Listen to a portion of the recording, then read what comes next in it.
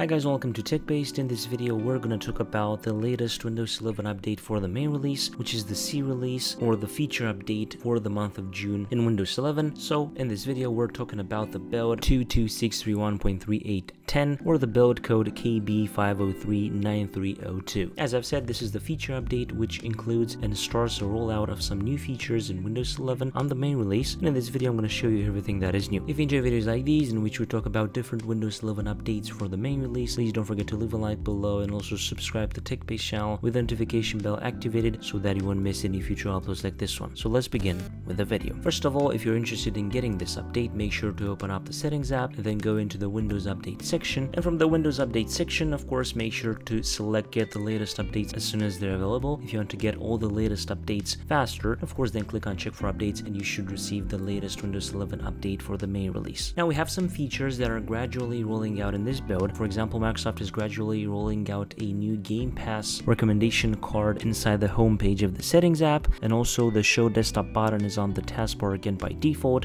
but you can change that always by right-clicking on the taskbar, then taskbar settings, and go to taskbar behaviors, and you can click on this, select the far corner of the taskbar to show the desktop. Also, another feature that is gradually rolling out, we're going to be able to compress files to multiple other formats. As you can see on my machine, this is not rolled out yet, but you're going to be able to compress files to tar, RGZ, and more formats, alongside with some other options that will help you change the settings of the compression of that certain file. Also, this update adds the emoji 15.1 support with some new emojis added inside the Windows 11 operating system. And also, when sharing files, you're now going to be able to copy those files directly from the Windows Share window. As you can see, you have here the button to copy it, as easy as that. And finally, the last thing that is gradually rolling out is the new Start Menu Account Manager. So if you open up the Start Menu and then click on this, you're going to notice that you have the new Start Menu Account Manager, which looks pretty good, has a nice load animation, the mica effect, also some recovery options for your Microsoft account, and basically this is just Microsoft account management for the Microsoft 365 subscription, and also cloud storage, and the sign out button is moved here under these three dots. Now everyone is going to get these new improvements. For example, this update addresses an issue that affects snipping tool when you use it to record videos on some PCs. The audio has distortions. Also, this update addresses an issue that affects the touch keyboard. You cannot use it to enter special characters. This occurs when you use the Japanese 106 keyboard. And also, this update addresses an issue that affects USB devices. Ejecting them using the safely remove hardware option fails. This occurs when Task Manager is opened. And basically, this is all there is to it in the latest update for the main release Windows 11. Of course, make sure to install it yourself and see what features are gradually rolled out to you. If you enjoyed this video, please don't forget to leave a like below and also subscribe to the TechBased channel with the notification bell activated so that you won't miss any future uploads like this one. I was Imani from TechBased. Until next time, have a nice day.